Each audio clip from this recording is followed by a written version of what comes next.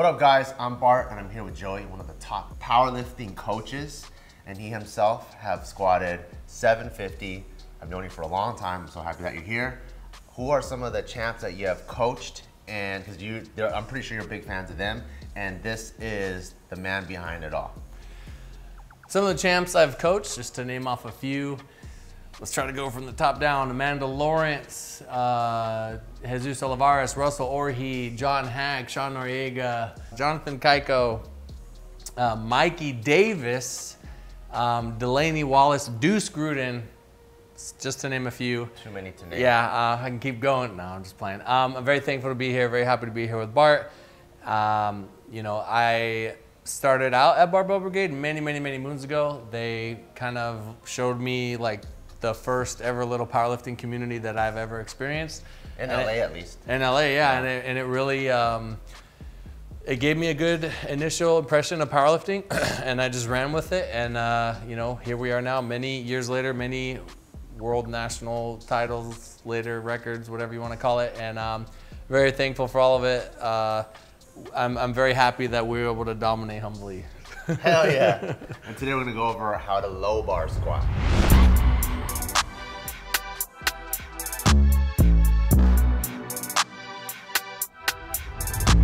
All right, so everyone knows me for being a professional high bar squatter, and I have lots of problems with my low bar. So maybe you can coach me through on how to properly do a low bar so that I can be a little bit strong. We will make you the best low bar squatter. So today, talking about low bar squats. Difference between high bar and low bar, obviously a little bit lower bar placement. So Bart, go ahead and turn around.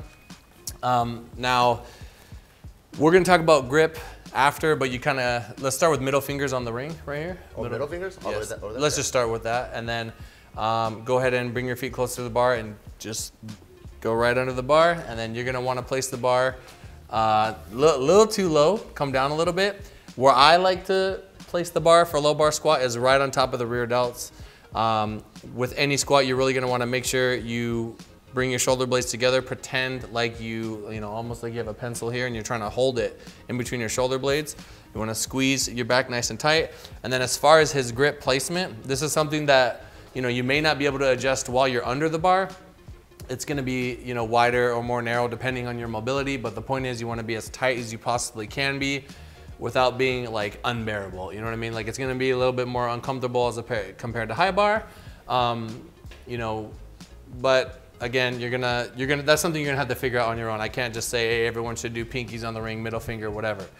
So the bar looks like it's in a solid position.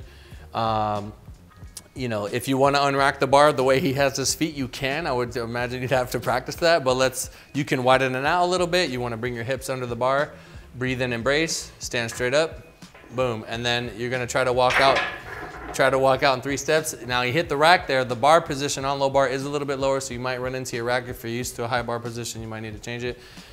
He's got his feet set. So now Bart, you're gonna bring your head up, look straight, you're gonna breathe in, brace hard, and then you're gonna break at the hips and knees together, maintain a neutral spine. Try to make sure you're flexing your abs. Some like to say ribs down. You could literally just flex your abs, make sure you're not overextending too much at the low back. So breathe in, brace, break at the hips and knees together, maintain pressure over midfoot. Let your knees and hips, you know, track how they need to track. You know, you don't need to try to pretend to, you know, not let your knees go forward or anything like that. If they have to for you to hit depth, then do it. So again, breathe in, brace. He's gonna break at the hips and knees together. He's trying to maintain as much pressure as he can over midfoot. If you're having trouble, let's say your heels are coming up off the ground, really quick, Bart, before you go down, just move your stance out a tiny bit. Let's go a centimeter. Yeah, there you go. Same thing. So breathe in, brace, break at the hips and knees, neutral spine, and descend. You think about carrying the weight controlled into the hole, right? Full range of motion, boom, pop up. There you go. Let's go one more. Just like that. You want to try to, you know, reduce the amount of low back rounding as best you can. You may need to mess with your stance width. You may need to adjust your shoes. It really depends on the person. Everybody's got different mobility. You know, in order to maintain that pressure over midfoot and keep those heels flat, that is going to be something you have to play with, footwear, stance width, whatever. So let's go one more. Yep. And then as far as what you're doing with your head, you could look straight, you could look at the floor out in front of you. It really depends, but you want to keep your head neutral. You want to think of all of this right here as just in line, right? He's locked in here. This is nice and straight. Shoulder blades nice and tight.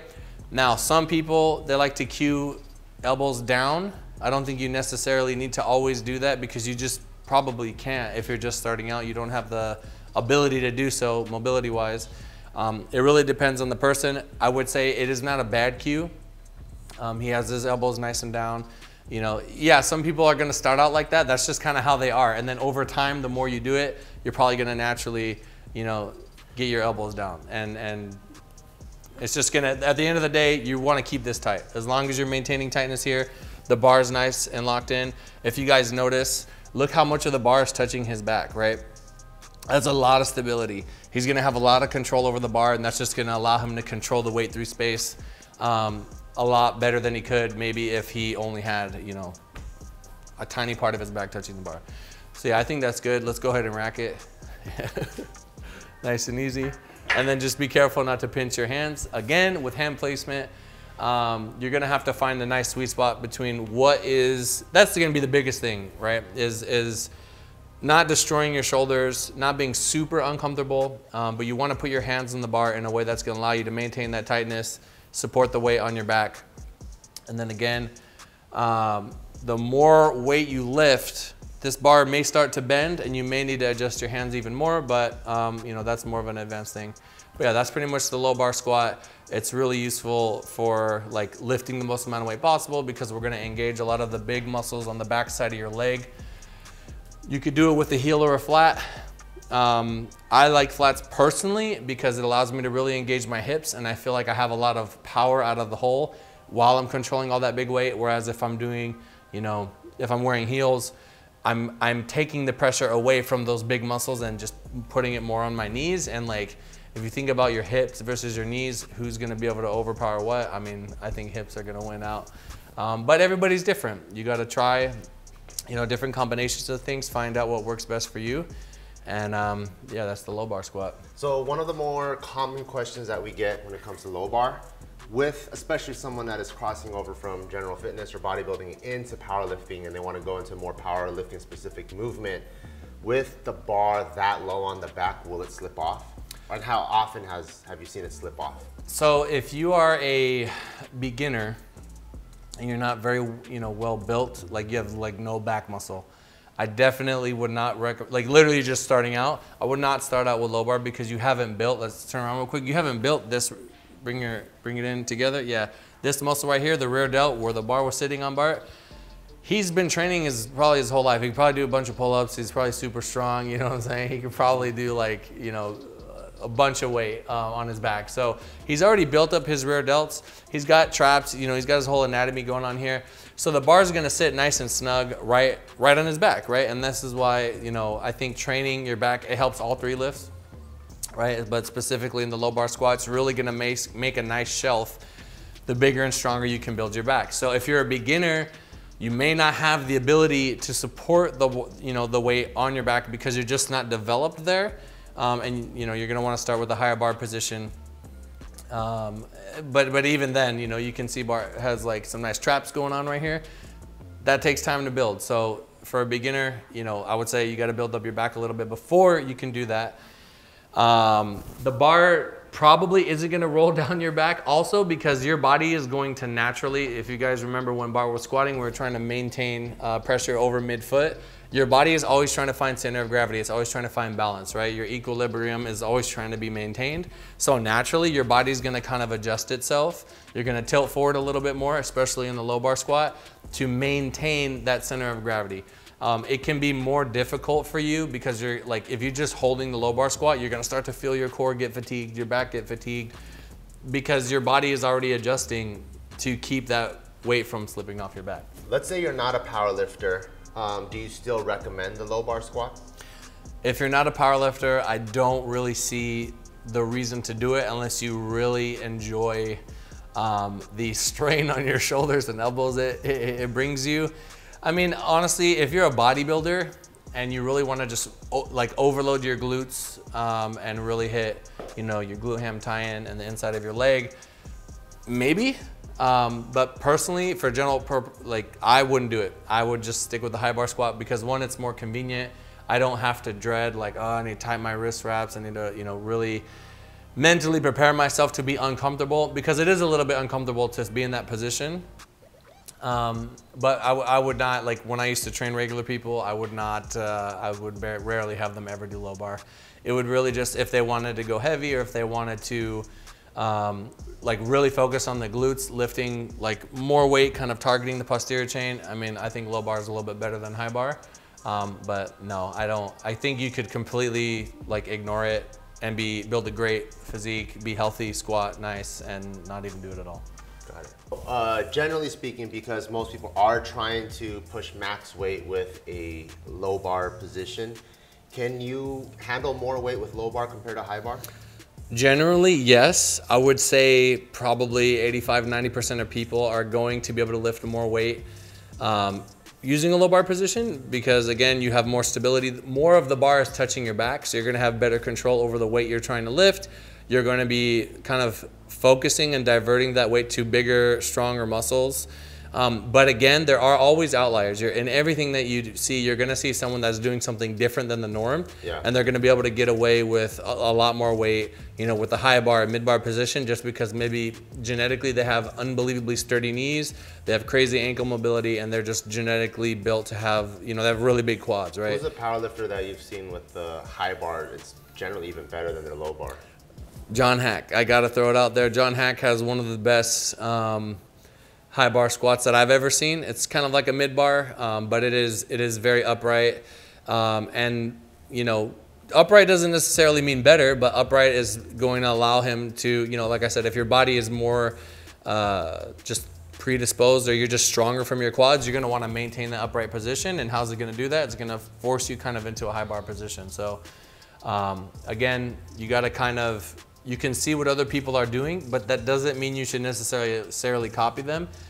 Keep an open mind, try different things, and kind of find out what works best for you. One last question I have is, in terms of the low bar, I've seen probably the most variation. When you're someone that's new, how do you know if you're one of the low bar squatters that might be, like for example, like here, where I've seen people like low bar like this, to people that are even like almost like low barring like all the way like that wide, like how, like what how do you determine stance width? Yeah, and if I'm a new person, like what can I do to go, I should probably start veering this way first before I experiment? So it kind of plays into whether you want to compete or not. Like we talked about in a different video, if you're competing in powerlifting, you need to hit depth. And the way I like to coach it is you want to widen your stance and adjust your stances to where you could naturally just barely squat below parallel, right? You're naturally, if you just don't even need to think about it, you go all the way down and it's just going to be at depth, not crazy deep, because, you know, for lifting the most amount of weight, if you are a powerlifter, more range of motion like that, it's going to be harder for you to control. The lower you go below parallel, like the chances of success get less and less the longer that ROM gets. You know, and you just have to try it. You have to try a narrow stance. I think I kind of know who or what you're referencing. There's some squatters that, you know, they are super wide because they are so mobile in the low bar squat already. They just have crazy mobility. They're super flexible. So if they're kind of narrow, maybe shoulder width, just outside shoulder width, they're gonna have so much range of motion, and it's not gonna feel good for them to squat super heavy weight down, like deep. You know what I'm saying? It's just not fun. If you go wider, you're kind of reducing some of that range of motion. You're putting a little bit more strain on your body, but it might be easier for you to control big weight by limiting some of that range of motion. And so if you're already like very mobile, it might actually be beneficial to go a little bit wider. A little bit wider in the low bar squat. You know, but again, you have to experiment. It's not guaranteed. You might find an outlier that does it. I can think of a couple. They're just crazy wide, and my hips hurt just watching it. But there's not many of them, you know. And you know, I've coached multiple world records in multiple classes, and they both kind of have like it's a low bar squat. It's like a mid stance. You know, because we're kind of getting the best of both worlds, right? We're using some quad, we're using some hammies, we're using some glutes, some adductors. Like, we want to use everything. So, you know, that is that is generally my take. Thank you guys for watching that video. Don't forget to go to the link in the description to get our latest apparel, supplements, and lifting equipment. See you guys next time. Bye.